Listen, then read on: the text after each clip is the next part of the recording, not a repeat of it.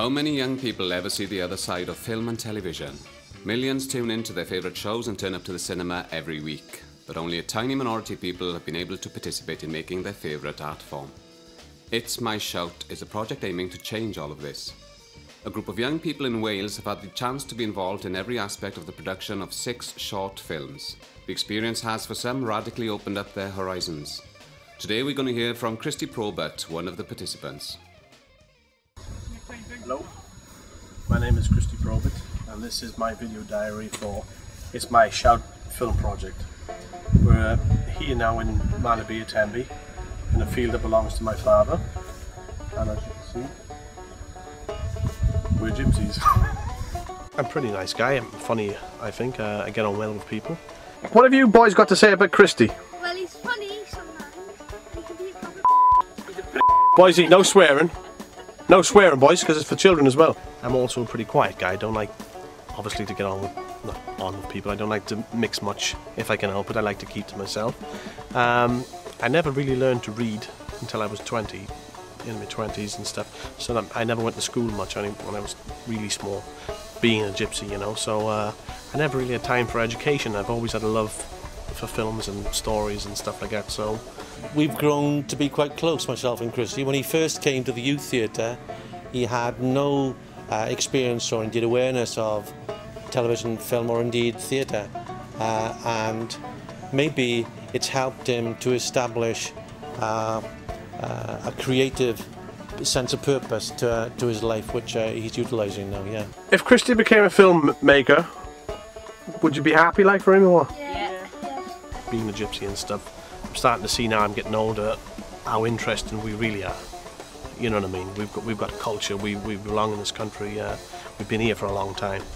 And it's never that side of the fence is shown, you know, it's always, oh, you know, gypsies, oh, gypsies and stuff, you know. Obviously, being a gypsy, I know that side, I know what it's like to be, I'll use the word persecuted, you know, and that's literally persecuted.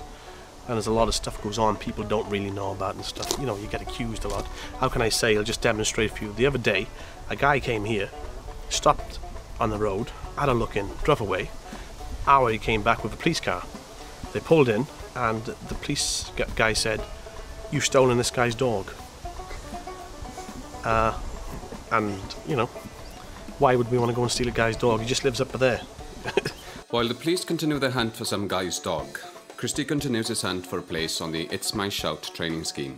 Getting in will mean Christy will be the one to create stories, not just be the subject of them. He'll work with directors and writers who are themselves new to film, as well as other young cast members. The purpose of the scheme is to give as wide a range of experience to as many people as we can. For the young people, it's a first introduction to filmmaking, of telling stories through film. I think that's been one of the key areas that we've been able to give practical experiences on set or post-production or indeed pre-production to young people who are coming out of university, film school and drama college as well, actually. And it's been fantastic in that many of them have gone on straight away to work on feature films or on television projects. So that goes to show the worth of the scheme, hopefully. It's My Shout is in its 4th year, having started life as a programme for excluded teenagers. Last year it had grown to the production of 3 short films, ranging from comedy... It's a little known fact that elephants have been known to die standing up. ...to horror... ...to toilet humour. Here we see a rare species in the urban toilet jungle. This year it's even bigger. Well, this year we've done 6 films instead of 3 films. We've worked with a wider range of local authorities, from Carmarthen and Llanelli in the west to Blaen y Gwent in the east. We've got twice as many films and twice as many trainees and twice as many workshops, so it's just been fantastic to sort of work with so many creative and talented young people, basically.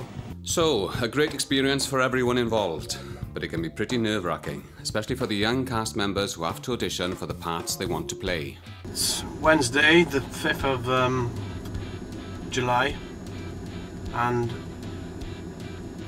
tonight is the first audition, I believe, for the the film. Just waiting now, hanging about, waiting to do it. At least Christie's surroundings aren't totally unfamiliar. He's been involved with It's My Shout from the very beginning. He's had acting parts every year with the project since 2003, when he played a murderous vicar in Down. Last year, he wrote and starred in The Ambulance Man, a serious drama about family violence and suicide. He's also a pretty good comedian, though. This guy's really my father. Yeah. I'm auditioning for They Might Be Giants in ITV Wales, Cardiff.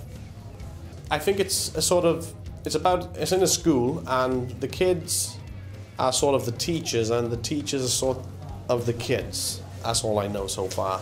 I mean, I've only got a few pages on the script. What Christie does know is important. He doesn't have a lot of time to read the script and think about how he'll play the character he's auditioning for. He'll need to show the director and the producers that the kind of actor he is will fit with the kind of film they want to make. They Might Be Giants, which was written by Simon Howells, is a kind of role reversal film where the kind of older kids who are the teachers, they become the school kids, and the school kids, the youngsters, they become the teachers, if that makes sense. Yeah. And it's a kind of, the story arc is Warren's struggle with the day, because there's like an inspection at the end of the day, and as the day progresses he's getting more and more mad and more insane. Ready for the inspection today? How am I expected to pass the inspection with that lot? Who? Who do you think?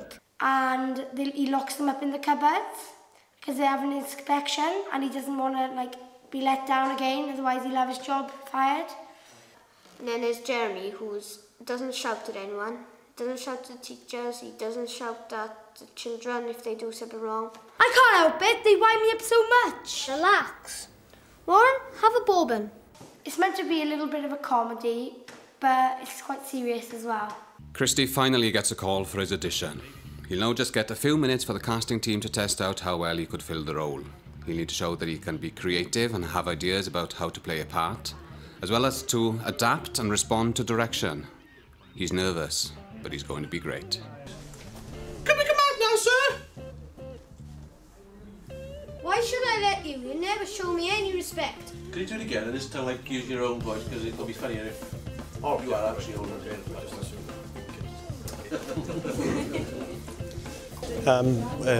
We went in, I had to read a part for this sort of kid, Jenkins, and we were trapped in a closet, so we sort of this teacher's locked us in a closet and stuff like that, and we had to go out and pretend to come in and actually go outside and all that. And the little kid was like sort of the teacher. It was really funny. He was, bossing you about, and yeah, it went okay. I mean, it was all right and stuff. So we're still hanging about now, waiting for whatever. I don't know. So many, I have no idea. I hope so, because now that I know the script a bit better, because I knew the story, but not this sort of the idea of it. Because I tried to play a kid, and they said no, just be, your age, but obviously a kid. Sir. Jenkins never stops at things, does he, God? Always picking on people who are smaller and weaker than you. No, sir. I was really nervous, really nervous. I always am nervous. You got these producers, man. They're so like judges and stuff, and you get scared, but you get intimidated. Then they're like sort of they all relax, and you're like trying to be relaxed, But I'm used to that kind of pressure, being a jailbird. Christie got safely through the first round of auditions. The casting team call him back in the afternoon to see him try out for the part a few more times. But he still doesn't know whether he's got the part. It's the day after the first auditions in ITV, and it went okay. I thought it would be really hard, but it was simple enough. I mean, I think the main thing is the kids, I think. They need to get those. But it went well, yeah. We got up there late. The auditions went alright. There was loads and loads of people there, loads of kids and stuff. And I was pretty nervous and stuff, you know what I mean? Like, you do these, you know, when you get these producers and stuff there. Yeah, I felt okay though. After it was over, it was alright. There's no more that you can say about that. I'm here in a landfill site. I'm not fly tipping, by the way. It's a proper place, you know, you got to pay for them. Because I wouldn't mind playing a part now in this film, you know. It's a good little film. You know, the kids got to be the teachers and the teachers are the kids and you know, that kind of thing. Nice weather as well, you know. Whoops, careful Christy. So Christy's done the hard bit, but has now got to go through the even harder bit of waiting to find out if he's got the part. After the break, he'll be ripping open either the slim envelope of rejection or the weighty one of acceptance. Just before the break, we left Christy unsure whether he'd got the part he was auditioning for. Let's find out where he is now. Okay, we're inside the cave right now. They're supposed to lead under the water, under to the castle where someone went. And I'm smoking a cigar, and as every good miner knows, there's a lot of gas in some of these chambers, but this is not a mine, it's a cave. But who the knows? I better put this out. Okay, well, let's give Christy a bit of time to find his way out of the cave. Robbie Brewster's here to tell us about how he first came across him and the other actors. We had quite a lot of workshops with Roger, based at Pyle. This was very good. It was quite a good learning experience to watch the way Roger warmed the actors up. With the actors, we began with a series of awareness-raising workshops, just telling them what was involved in terms of television and film generally. And then we did more specific workshops in terms of television and film acting and the difference between that and theatre acting. And following on from that, we began to workshopping them with a view to who would be suitable for what parts in which films. And that's when I brought on the directors and some of the writers, in fact. But some characters, I think, came through from day one, and I knew that, you know, those are the actors that I wanted. Thinking about anyone in particular, Robbie? Christy didn't know it, but the casting team liked his friendly exuberance right from the beginning. The part of Jenkins, the likeable bully, seemed almost written for him. Christy's got some good news in the post, but is playing it cool. Just gotten the script. I've gotten the part as Jenkins. I got a phone call from Mr. Bell's secretary, Kylie, and she said, "You've got the part as Jenkins." So I was, yes, thank you. I don't know if I could have played any other parts, because I felt I was a bit bigger than the other guys, more or less, you know, that way, and I felt I needed to be Jenkins. The character of Jenkins, he's kind of a bully boy himself, like Warren was. Quite a prominent character within the script. And at first I wasn't too sure whether to cast Christy. But eventually, well, I think it was in ITV when we did the final castings. That's when I saw he had something, which I believe he has. Who come out? Hello? Where should I let you? You never showed me any respect. Well, you never give us a chance to, did you? He was probably the main character out of the older school bullies. I knew I needed someone kind of strong and predominant within it, and someone who looked older as well, so that role reversal kind of thing worked. Competition-wise, I don't know, he just kind of stood out, I suppose. He was just good at what he does. Quite excited, yeah, it's going to be good. I've read through the script, I got a good character, I like the Jenkins, he's sort of like the leader of the pack, you know, one of my boys, just coming through you. That's pretty much how I looked at the end of school, I guess. Hello, can you come pick me up, please? I can see you're going to be out of work. Yeah, we're just about to start rehearsal. I'm starting shooting tomorrow, so should be okay. Oh, you hit me! Can we come out now, sir? Why should I let you? You don't show me any respect. But you don't give us much of a chance, do you, No, sir? sir! You pick on us all the time, sir, so we pick on you! Yeah. Besides, Skelly's gone really quiet, sir. We know you'd for ages. Oh, we'll be good, sir, promise. It's just it's getting difficult to breathe and what's a sticking The man says I've got a sensitive intestine. A sensitive intestine. Right, I'll let you out. on your best behaviour for the inspection. And you stop terrorising other people. It's a really good experience working with other people, meeting new people and directors, getting used to the camera and not be so like nervous. And... Just finished rehearsing for the film. We had a little quick rehearsal up in up top stairs, the closet scene where we're all trapped in. It was okay. I really can't wait. I really can't wait for this bloody thing to start, because it's going to be kind of fun, you know. So I get a chance to play like a bully kid. So that'll be okay. Well, it's 8:30 in the morning, and it's the first day of shooting. It's the 3rd of August, 2006, baby. Well, it's 9:30 it is really, and I just got a missed call. I'm a little late, so I gotta try and hurry up and get there. You know what I mean? But yeah, today's going to be, I mean, it's a lovely day, weather's nice. I'm pretty nervous as well, you know. Always do get nervous, you know what I mean? I could rehearse for a play for, whatever, 6 months. And on that night, you know, when you're on the stage, you know, this is it now, this is the real thing here, baby. You know, when that time comes, then the nerves set in, I mean, I could be sick. So I'm nervous now, I'm just coming up by it now, I'm not far away. I'm nervous now, but when I get on set and they're going to call action, woo! I'm going to try and psych myself up. Woo! Christie's method acting extends all the way to being late. What a professional. Things will move quickly now that filming started. Action! Jenkins! Jenkins! If you carry on doing that, you'll find yourself in detention for a week, my boy. Then your slappings won't be so happy then, will it? See me in my office at lunchtime. Officer! Don't you mean last storeroom? Don't get smart with me, lad. And you too! Anti-Darville! And see me in my office as well. Okay.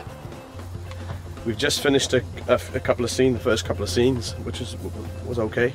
It went well. We were just doing some scenes, me and this girl, Naomi, and we improvised a little bit to make it a little bit funnier. And the director said, cool man, that was great, you know. What was interesting throughout the 3-day shoot is that you didn't really need much direction. It's just give me a couple of nods and glances, and then he'd take it over himself and he'd add this kind of comic humour to it. So I was really pleased with that. Okay, so stand by everyone, and action!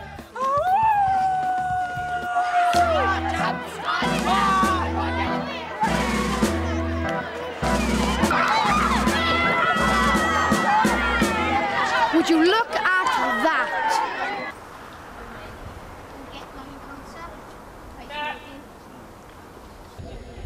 Well, we're here on set. I mean, first day of shooting has gone pretty good. Pretty happy with my part. I'm a bit of a bully, a bit of the guy, like the main guy in school. So it's good, you know. And I know it's good. It's really good atmosphere here today, you know. I think I'm an idiot. They show me no respect, and then I have to resort to desperate measures to make them understand.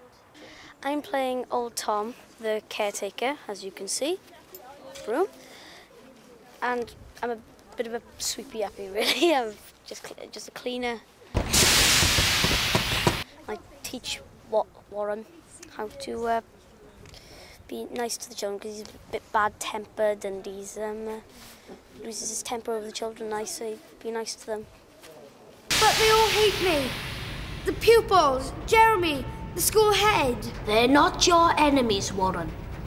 You're your own worst enemy. So what do I do now? Be brave. Talk to them. You must free the little ones. And remember, I will always be there. We finished shooting on the They Might Be Giants. We finished shooting earlier on today, and it went okay. It's a bit sad, really, to finish filming like that. I feel a bit lonely now, but it was okay. It was a lot of fun. We had one last bloody shot just before we finished in the bloody closet. We had about like 10 of us big guys in this closet, and I mean, it was tight. I was in a awkward position, as you guys will probably see. Please, sir. Can we come out now, sir? Christie's finished, but there's still a bit of work to be done before we get to see the film. The editing process was very good. We had about 2.5 days for a 10-minute short, so that's not bad going. I do love the process of editing, the decision making in that and creating the story, the structure, because at first we stuck to the structure of the script, and then we went through that and realised that Warren wasn't getting crazy enough throughout the day, so we completely threw the script out the window and then changed the whole structure, and we think we've got a better film for it.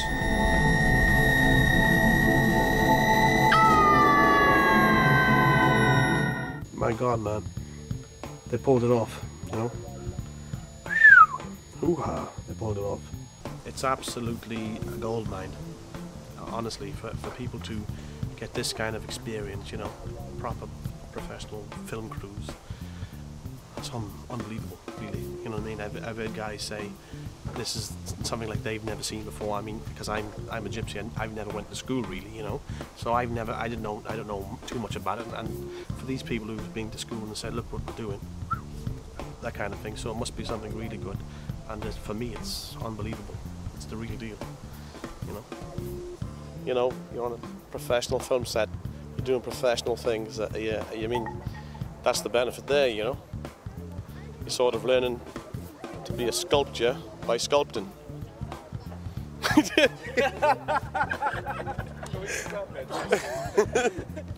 You know what I mean? Well, I don't know if that's my final little bit of a video diary or not. Yeah, over and out. Over and out. Oh, cheer up, Christy. Next time we'll be following the 6 short films produced by It's My Shout in 2006. Join us then.